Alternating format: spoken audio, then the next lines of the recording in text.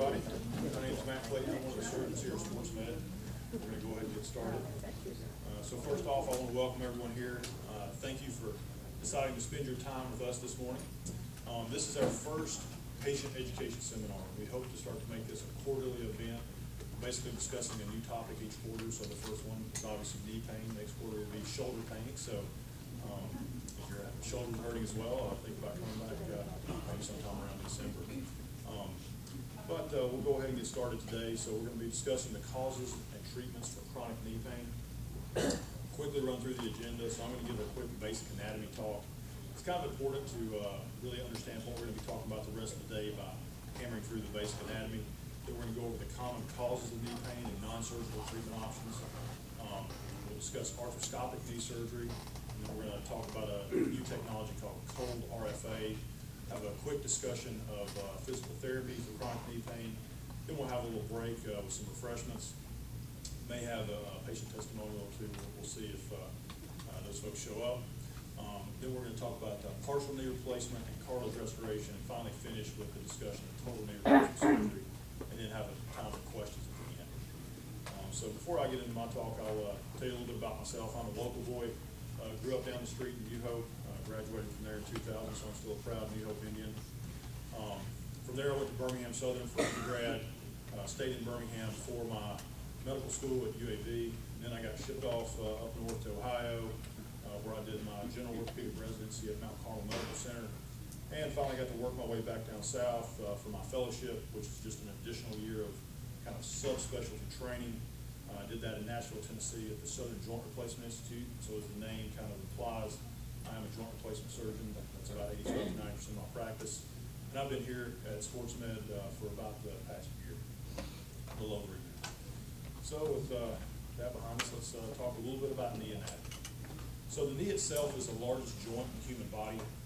It's considered by quite a few folks to be really the most complex. It has a very complex motion to it. It enables hinge and rotating movements between the thigh and lower leg. It consists of 4 main bones. So the illustration here that you see, the femur or the thigh bone is above the knee. The shin bone or the tibia is below the knee joint. And then there's the kneecap, which we refer to as the patella, and the fibula, which is a small bone on the outside of the lower leg. And so this is looking at the knee from the front. This is simply a view of the knee from the side. So again, you see the femur articulating or meeting the tibia at the knee joint. The fibula is somewhat in the back, and the kneecap or the patella is in the front. So these bones are covered by cartilage on their ends. It's called hyaline or articular cartilage. The word hyaline comes from the Greek word for glass, hyale. So that does tell you a little bit about the cartilage, and that it's very slick and shiny like glass. And it has 2 primary functions: to allow smooth motion and absorb shock as we're walking and running. And so this is a picture of the end of a cadaveric specimen. And so you can see that it has a very smooth, shiny cartilage. So this black portion here is healthy cartilage, and the portion up top here and here are somewhat arthritic. You can see that redness and inflammation starting to come into the arthritic portion of the knee. So cartilage itself has a very poor blood supply, and it actually receives most of its nutrients through the joint fluid. And so because of this poor blood supply, it has extremely limited healing potential. And so when it's injured, it doesn't heal with new hyaline cartilage, but it actually forms something called fibrocartilage. So if you have an injury to the knee, this fibrocartilage is more roughened, it's not as smooth, and it can lead to arthritis. So the hyaline cartilage is not the only type of cartilage that's in your knee. There's also something called a meniscus. And this is just a simple C-shaped cartilage ring, and there's one on the inside of the knee that we refer to as the medial meniscus, and one on the outside of the knee that we refer to as the lateral meniscus. Triangular cross-section, and it has 2 main functions. It distributes pressure throughout the joint as we walk, and it does provide some stability during motion. And so the top image here is just looking straight down onto the tibia, and so you can see the medial meniscus here, and the lateral meniscus on the outside sitting above the fibula. And the other image on the lower there is actually an arthroscopic image that you see during knee surgery. And so the tibia is on the bottom, it's nice and flat. You can see the round femur up top, and then this triangular meniscus in between. The meniscus itself also has a very poor blood supply. all the blood has to come from the outside in. And so this top image here shows this triangular shaped meniscus with the blood supply on the outside, but very little blood flow on the inside of it. So if you have any type of a tear here on the inside, there is very little healing potential, and that really dictates how we're able to treat these surgically, as we'll talk about a little bit later. So the ligaments are the support structures of the knee. They're short, tough bands of connective tissue that connect bones to bones. So it's important to remember for the ligament, it's bone to bone. There are 4 main ligaments in the knee. The medial collateral ligament is on the inside of the knee.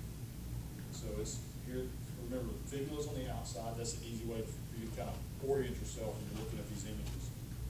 The MCL is on the inside of the knee, and it helps to stabilize the knee from going to a knock-knee type position. The lateral collateral ligament is on the outside of the knee. It goes from the femur down to the fibula, and it stabilizes the knee from being in a more of a bow-legged type position. So if you can imagine, the MCL on this knee here is stretched out on the inside, and this is what we call a valgus position, meaning a knock-knee position. This is a normal alignment of the knee, just neutral, where both ligaments are normally tensioned. And then a varus, or a bow-legged knee, the lateral collateral ligament is stretched out there. 2 other ligaments are the anterior cruciate and the posterior cruciate ligament. These are more kind of on the inside of the knee joint itself. They actually cross one another. So when you look at it in a cross section, say if the knee were kind of just cut longitudinally here, the ACL goes from the back of the thigh bone to the front of the tibia. The PCL goes from the front of the thigh bone, femur, to the back of the tibia. And so these ligaments provide stability in a front to back portion of the tibia. And this is usually what you hear about being injured in sports injuries, soccer players, football players. Dr. Franklin will talk with you about those injuries in just a minute. There are 2 major muscle groups that help control the knee. These are the quadriceps muscles and the hamstrings muscles. There are more muscles that actually cross the joint. These are the 2 main muscle groups that move the knee. The quadriceps are in front of the thigh. It's the major muscle group in the front, and the hamstrings are in the back. So when the quadricep muscle fires or shortens, it helps to straighten the knee. The hamstring muscle helps to bend the knee. So quadriceps are here on the left, shows it shortening through the patella and straightening the knee. Hamstrings are on the right, and it shortens, it simply bends, flexes it. So the muscles are attached to bones by tendons. So remember, ligament, bone to bone, tendons are muscle to bone. It's just a very simple way to remember it. A number of tendons actually cross the knee. All of these things can kind of become inflamed and painful. The quadriceps mechanism goes from the quad, which is in the front, connects to the patella, and then goes down to the tibia. You see a nice illustration of that here, looking from the side and then from the front. And the hamstring simply runs in the back. This is actually an illustration of a little bit of inflammation that you can get in the hamstrings tendons. Again, when they shorten, they flex. So you just add skin. You've got the whole knee. This was me yesterday morning. Pardon the mankini there, but and I think we're going to go ahead and try to move forward. Dr. Brett Franklin is going to be giving our next talk.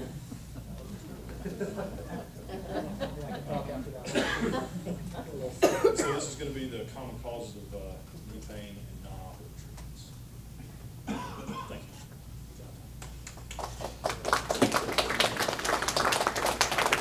Good morning. How's everybody today? I see a lot of familiar faces, which is good and bad. It's nice to see familiar faces. We don't want to see you here. We want to see you at Publix or golf courses, things like that, because you're hopefully doing really well. My name is Brett Franklin, as Matt mentioned. I'm from Huntsville as well. Went to Grissom High School, graduated in 1995. My wife and I did medical school in Mobile, South Carolina for orthopedic residency, and did a sports medicine fellowship up there as well. We moved back to the Huntsville area in 2009, so starting my 8th year back here at SportsMed. It's been great, learned a lot, and met a lot of great people. I've been assigned the task, or get the privilege to talk about some common causes of knee pain and non-surgical treatment options for those entities. So So here we go. See if I can figure out how to make this work here. So common causes of knee pain, they can be divided in traumatic causes, injuries, or non-traumatic causes. So traumatic causes, which we're not going to spend a whole lot of time on, would be things like fractures or broken bones, where someone might have a fall. Matt touched on ligament injuries, the ACL ligament, PCL, those can all be injured. Typically higher energy type injuries, sports injuries, soccer, basketball, car wrecks, motorcycle wrecks, things like that. Hopefully we're never going to see any of you with those. Cartilage injuries, so Matt did a great job touching on the different types of cartilage, the hyaline cartilage that covers our bone, and then meniscus injuries are extremely common. Some non-traumatic causes would be things like overuse syndromes, like tendonitis, quadriceps or patellar tendonitis, that's probably not even. Bursitis, you may have heard of that term. Bursa are these small sacs of fluid around our joint that can become inflamed. And then we're going to spend a lot of time today talking about degenerative conditions, osteoarthritis, and a big fancy $1 million medical word, chondromalacia. There'll be a test later if you can pronounce it. So traumatic injuries, just to touch briefly, the common bones around the knee that can be broken, the patella or kneecap. That looks painful. Distal femur fractures, so at the end of the thigh bone, can be broken many ways.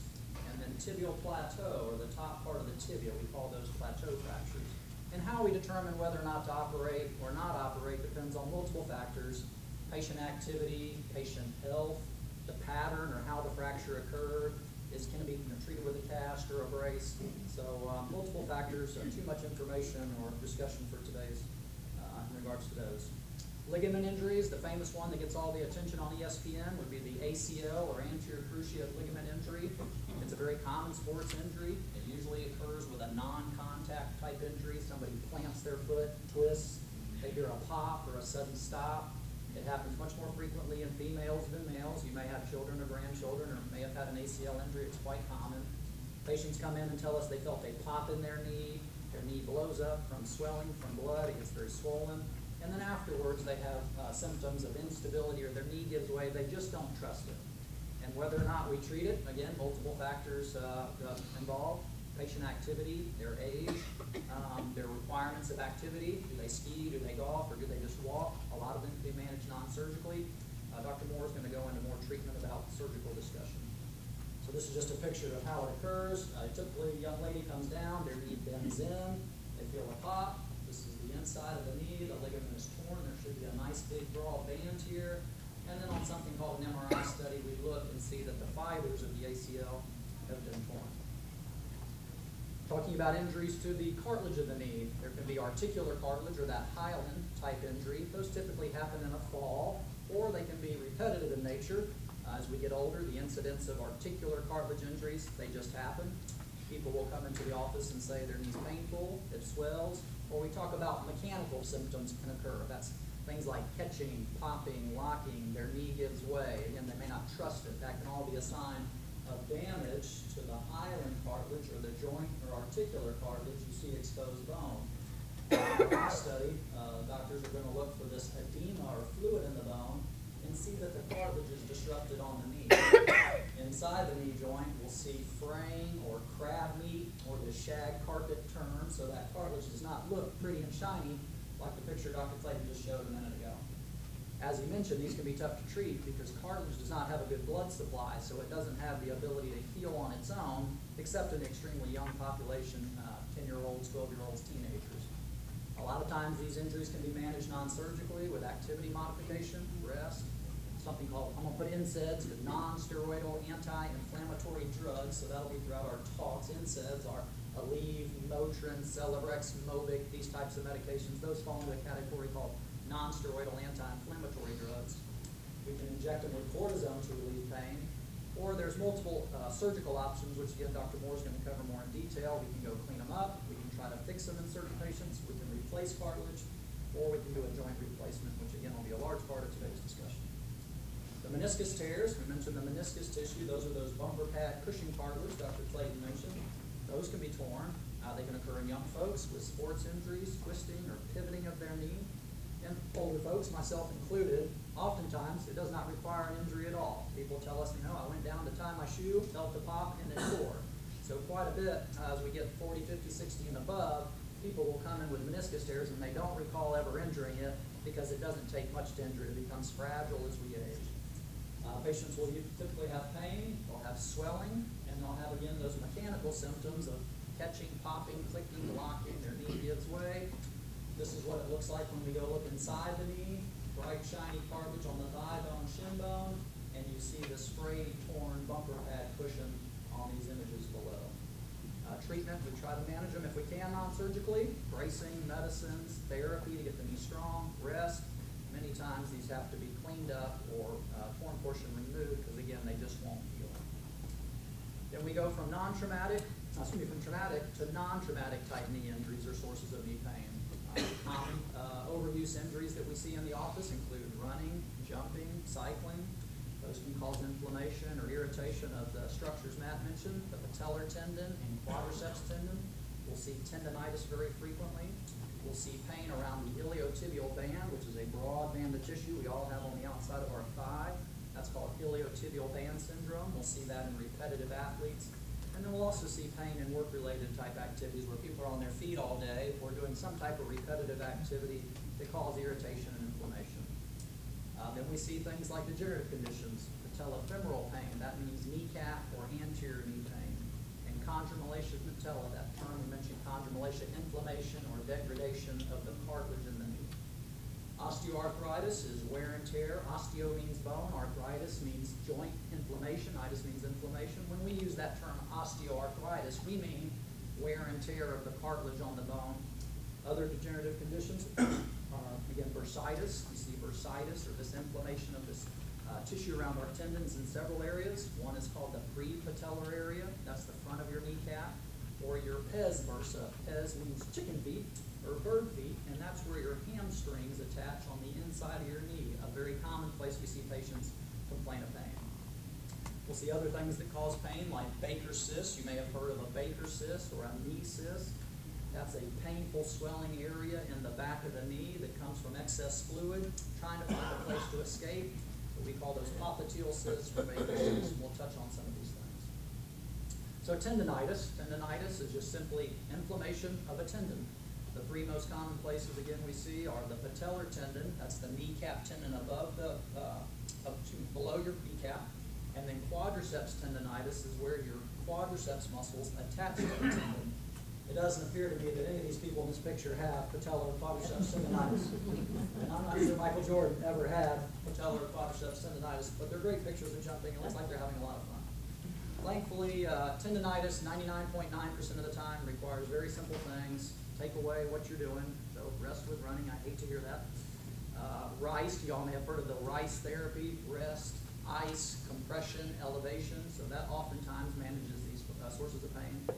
If we can't manage it with that, we'll often send them to Tommy, our physical therapist, and he'll work his magic with ultrasound, stretching, strengthening, correcting any muscle imbalances that might be leading to the problem. And then we often prescribe NSAIDs or, again, the lead Motrin. And then bracing, we can use different braces to take tension off these tendons to relieve pain. One of the common ones we use is a little band called a Chopat strap. Iliotibial band syndrome we see frequently in our runners and cyclists. This is from repetitive motion of this tissue called the iliotibial band. As it rubs over a bone bump we all have on the outside of our thigh bone called the lateral epicondyle. That repetitive motion acts like a piece of sandpaper, and it'll become a very painful hot spot.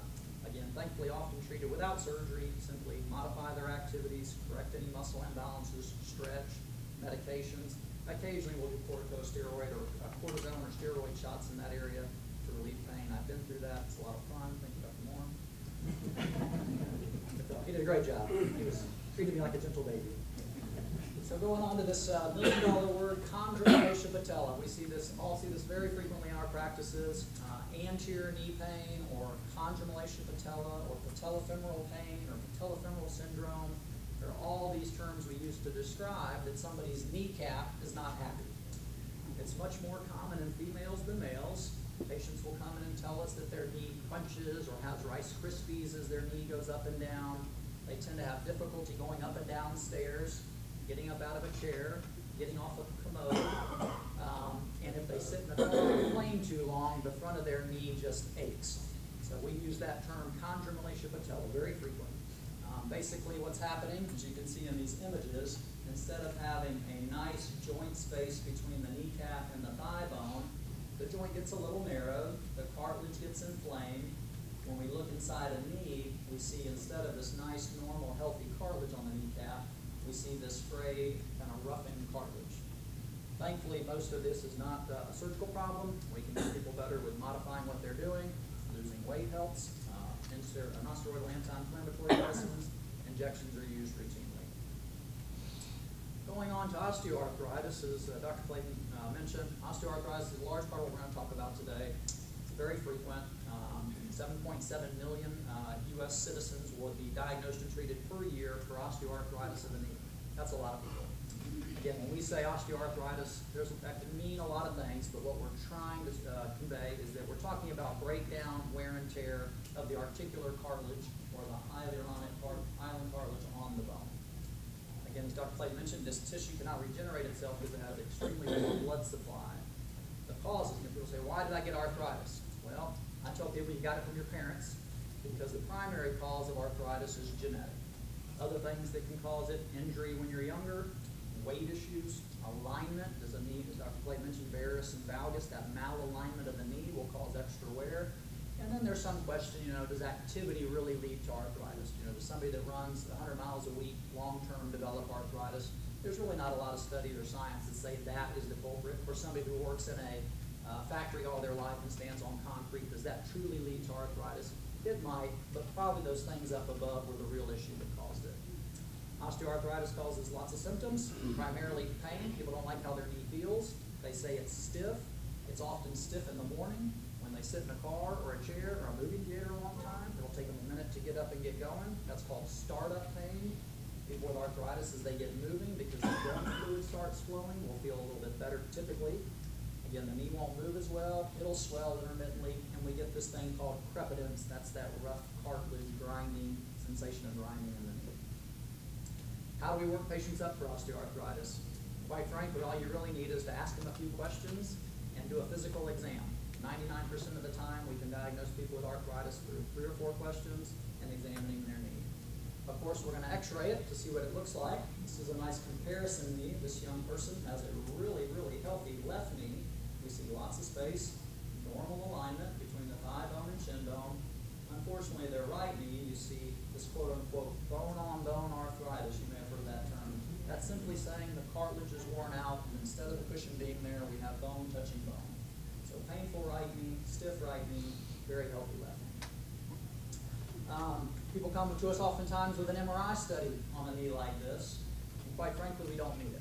This x-ray tells us everything we need. An MRI study, a magnetic resonance imaging, is an expensive test that often doesn't really give us value. Sometimes we'll get it if we're concerned more about a meniscus tear, but for arthritis such as this, MRI is questionable value.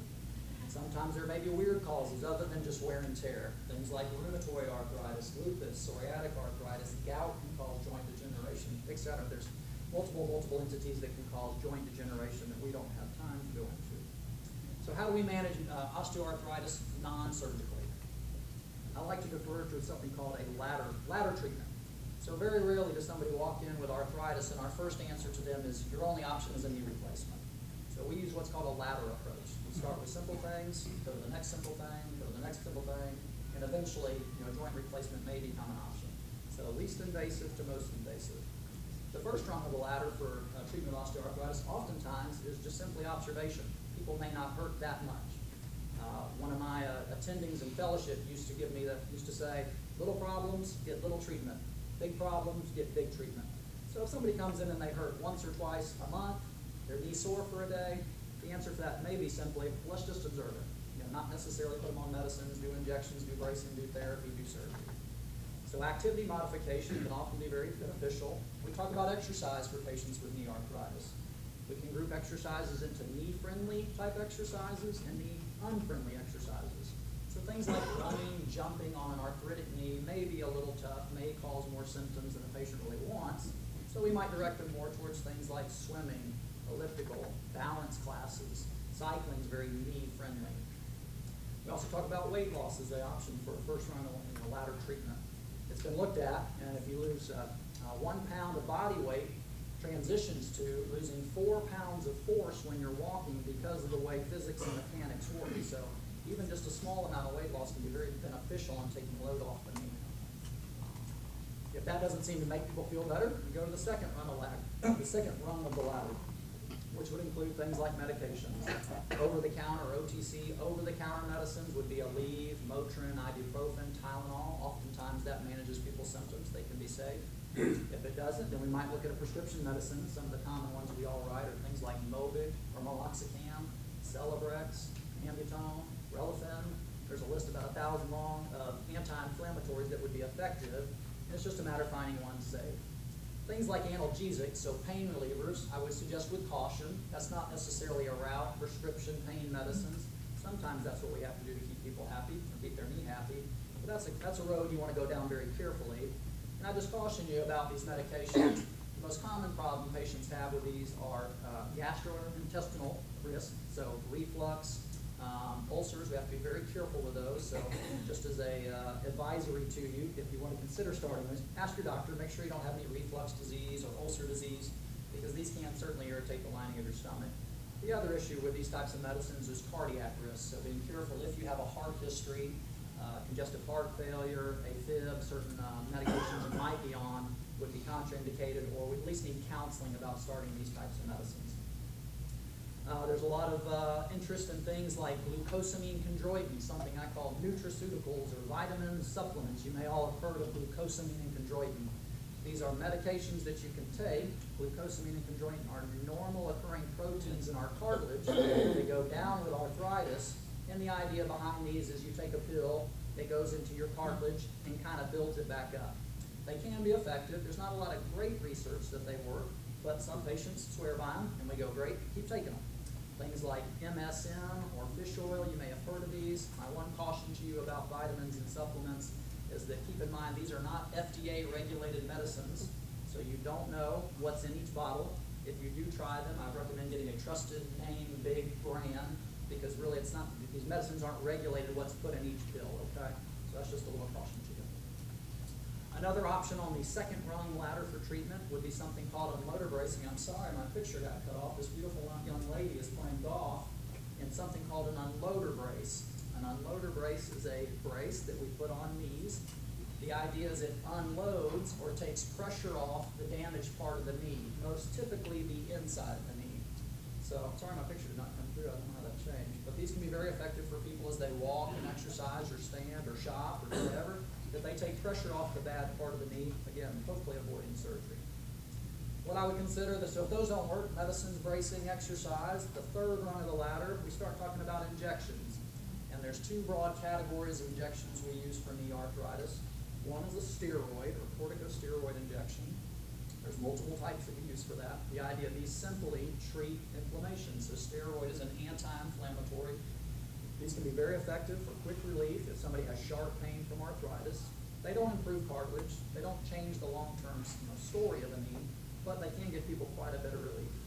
Another option that's been out probably 15, 20 years are these injections called viscosupplementation or hyaluronic acid, that hyaluronic, joint cartilage. There's several brands on the market. I listed a few, but these injections, some of you may have had, are a series or a one-time injection of Vaseline. So this stuff that we inject is thick, gelatinous hyaluronic acid. It acts like grease or cushions in the knee. Hyalin is an anti-inflammatory protein. So the idea is with arthritis, your hyaluronic level of acid is decreased, and we're trying to build it back up, treat inflammation, and put some type of mechanical cushion into a knee joint. More recently, there are things called stem cells. You may all have heard of stem cells. So stem cells is the exciting word. Stem cells, the idea is we're taking cells that have not differentiated or become a type of cell, and somehow we're trying to direct them to become cartilage cells to replace damaged cartilage.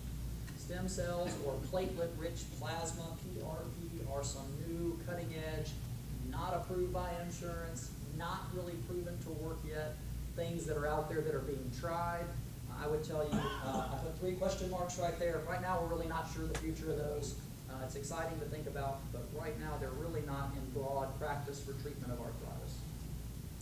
And of course, the final rung of the ladder, so if all else fails, we can't get people better, then we can talk about surgical options.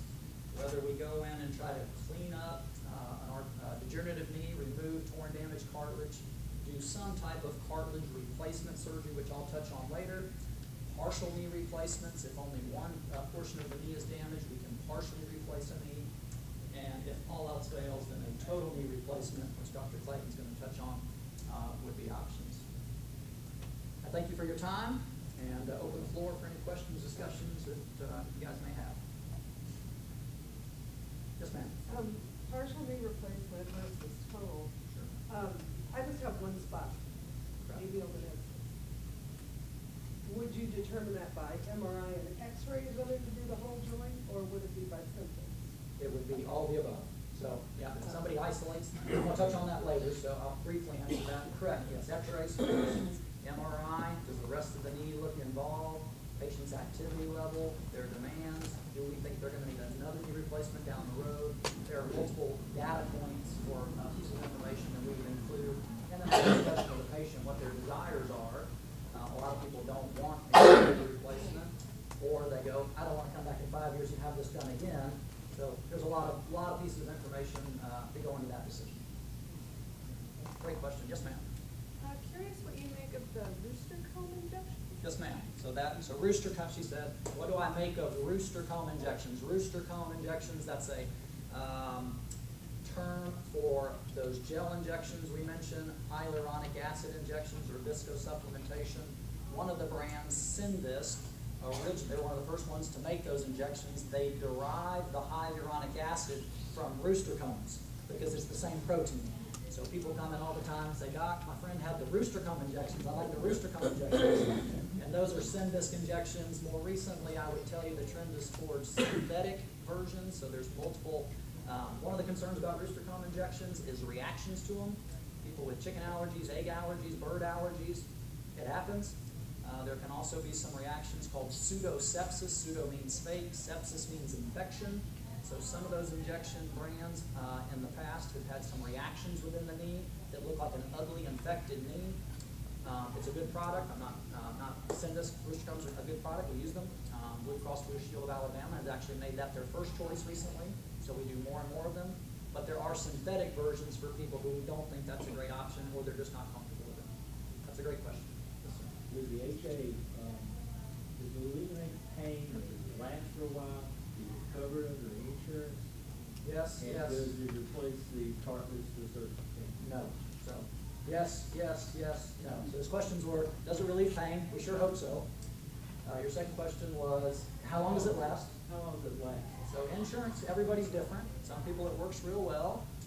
Ideally, it would last 6 months or more because that's how often insurance companies currently will pay for it. So pay for it's an issue. One of your questions was, does insurance pay for it? And the answer is yes. Certain insurance companies have a first choice brand that they would like us to, or quite frankly, tell us to use. So again, Blue Cross Blue Shield of Alabama has made Synvisc their first choice. So we're required to use it in those patients. Medicare, United, Cigna have other options available. Did I cover all of the questions? There was one more, I think. Bone to bone type thing, when you got, that really helps. And Let's go to replacement. tough question. The answer is it can help. I tell patients, the idea if your car has 500,000 miles on it, changing oil may not give you a new engine. So when it becomes bone on bone, the idea that an injection is going to work as well as somebody who has less arthritis, in my mind, makes sense, right? So the more severe the arthritis, the less likely these things are going to work. However, we still try them a lot, okay? So a lot of times, thankfully, knee arthritis, I tell people, thankfully is not cancer, it's not a heart attack. It's not an emergency. I don't see a downside in trying all these things if a patient desires. If a patient's been in and said, I've tried all those, doc, I still hurt, then we get to Dr. Clayton's discussion on the replacement. One more question back there? Do the steroid injections have an effect on Baker's cysts, or is it just for the arthritis? No, it certainly can help Baker's cysts as well. So, Okay. yeah, the question was, does a cortisone shot help Baker's cysts? They can. Sometimes we would direct, instead of doing that injection just in our office for a Baker's cyst, we might send you somewhere to have a radiologist do it under ultrasound. to inject the cyst itself. The cyst is in the back of the knee. I call that tiger country. That's where your blood vessels are, your nerves are, all the dangerous things that we don't want to hit. And it's nice sometimes to have a radiologist direct their injection for those, okay? So I'll move on.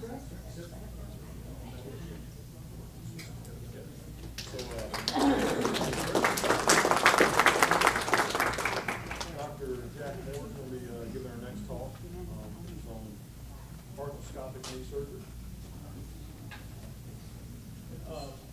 We'll try to hold most of the questions to our break.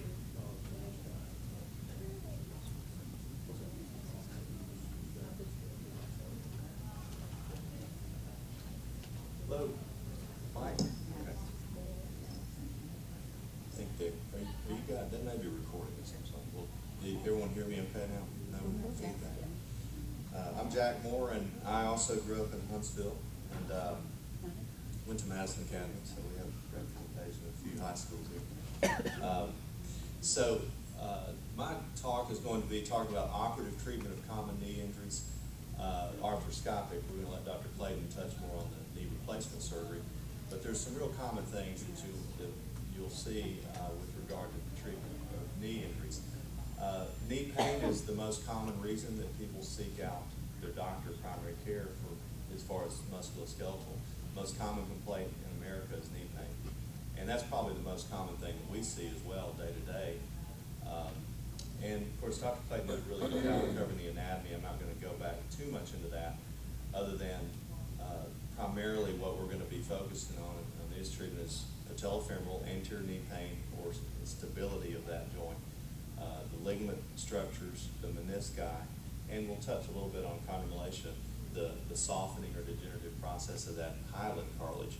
And then Dr. Franklin's going to come back and talk about some of the restorative surgical treatments of that articular cartilage as well, so we'll cover that a little later. As he mentioned, as Dr. Clayton mentioned, the ligaments are bone-to-bone stability, tendons are muscle-to-bone, and then, of course, the two types of cartilage being hyaline, which is the weight-bearing cartilage, that glassy cartilage is smooth, and then the menisci, or meniscus, is that circular O-ring appearing cartilage that it not only helps with stability and pivoting, but also deepens the articular surface, so it gives you some, it does help in the weight-bearing surface of the knee as well.